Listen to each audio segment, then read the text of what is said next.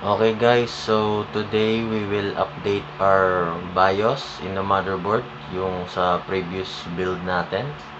And then, what's the reason kung bakit tayo mag-update?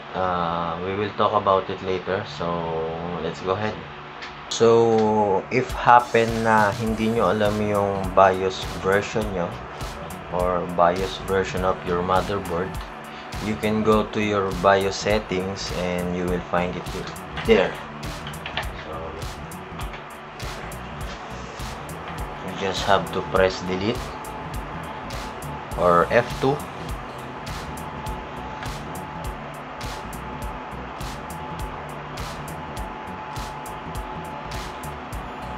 There you are. And then you will find your model name, just like my motherboard, ASUS EXB 365 V5, and then BIOS version is 1202, build date is 7/15/2019. Then this one is your firmware version. Okay, so remember that. And also, kapag mag-update kayo ng BIOS, make sure na set to default nyo muna lahat ng settings sa motherboard nyo para walang maging aberya. So, if happen na naka-enable yung XMP nyo, default nyo muna. Pero yung sa akin kasi naka-default na to eh. In-off ko na siya. So, let's proceed. Save changes. Then, let's go to the OS. There you are. Kung meron kayong application na si PUZ, pwede nyo makita yung BIOS version nyo dun. But if wala kayo nyan application, okay lang. Check nyo na lang dun sa BIOS settings sa boot. Kung meron kayong ganito, I'll just zoom it. Okay, yan. Then punta kayo sa mainboard. Then you will see your motherboard details, manufacturer, ASUS, model, EXB 365 V5, then your version 1202, date, build date 7/15/2019. So once na alam nyo na yung BIOS version nyo, punta na kayo sa site ng motherboard nyo. Remember, sa site lang kayo pupunta, sa official site ng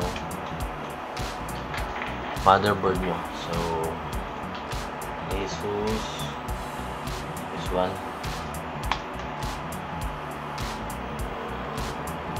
and then motherboard, para official yung makuha yung driver, and latest also. Support, then driver and tools, BIOS and firmware,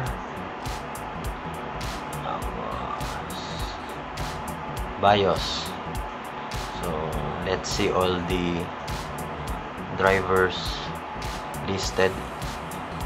So this one is version 1202.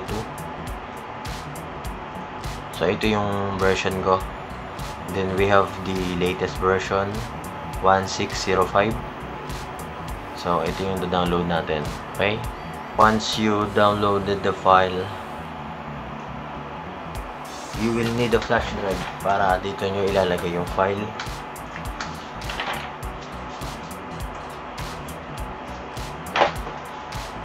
Then extract this file.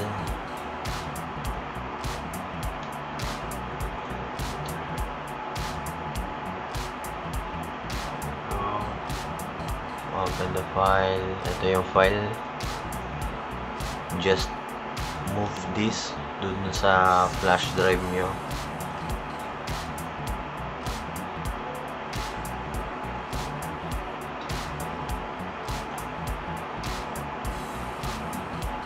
And then close. Tapos restart.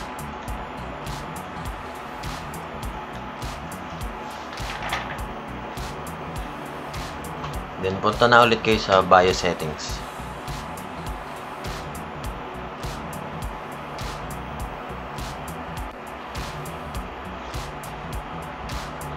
Press delete.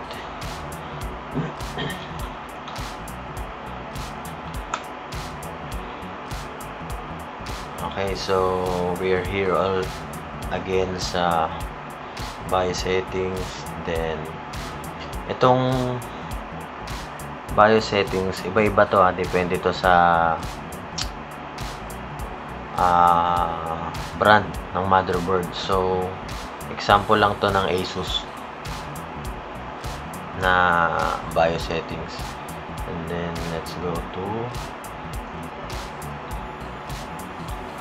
ASUS Easy Flash 3 utility. And then please select BIOS update method. So pwede kayong mag-update BIOS via internet like this one, or pwede din dun sa ginawa nating setup, yung through flash drive.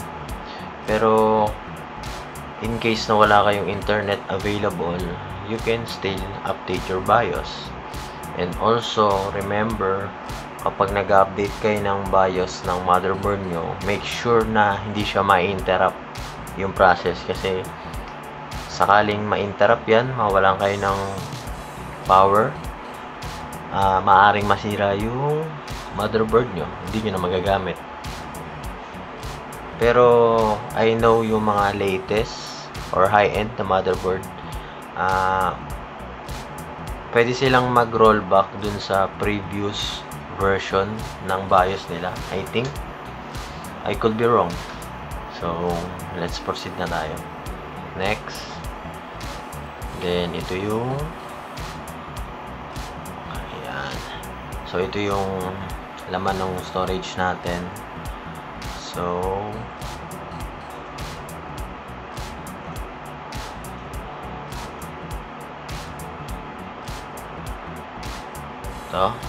ito yung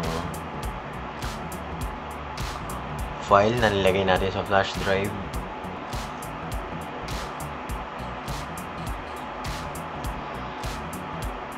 Do you want to read this file? Yes. Ito yung BIOS information, model EXB365 version 1605. Ito yung latest. Then ito yung build date 7/14/2020. Yes. So yun yung process. You just have to wait na matapos yung process na updating. MEFW update, flash new ME firmware, do not shut down or reset the system while updating new ME firmware to prevent system boot failure. Ayan. So we still in processing. A few moments later. Okay, so almost there. Hindi lang kita yung status bar dito sa baba. Okay, so update successfully.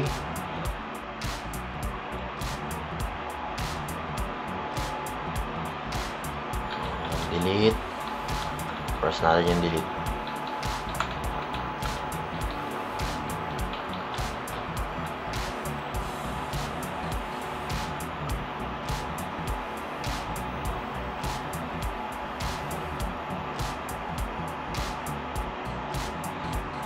Okay, so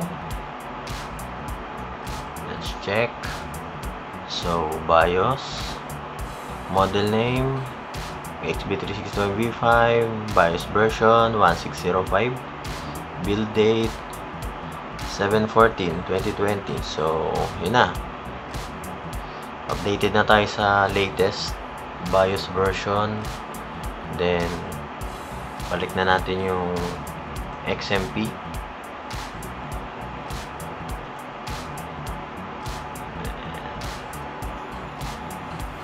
Then save changes.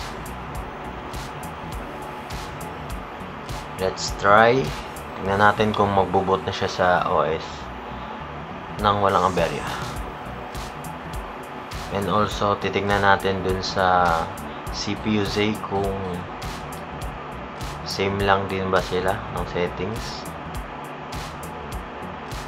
para to make sure na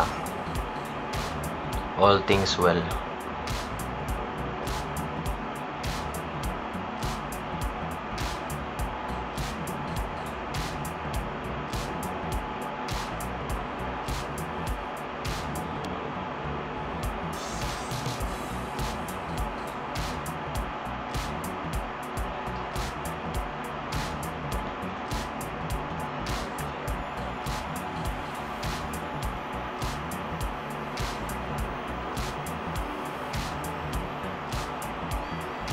Okay, so main board. Okay, so version 1605, date 7/14/2020. So yun lang guys, ganun lang mag-update ng version. Kung binabalak nyo mag-update ng version ng motherboard nyo, in case na mag-upgrade kayo ng processor tapos need ng BIOS update para mabasa yung newer gen. So yun lang guys, susunod ulit, bye bye.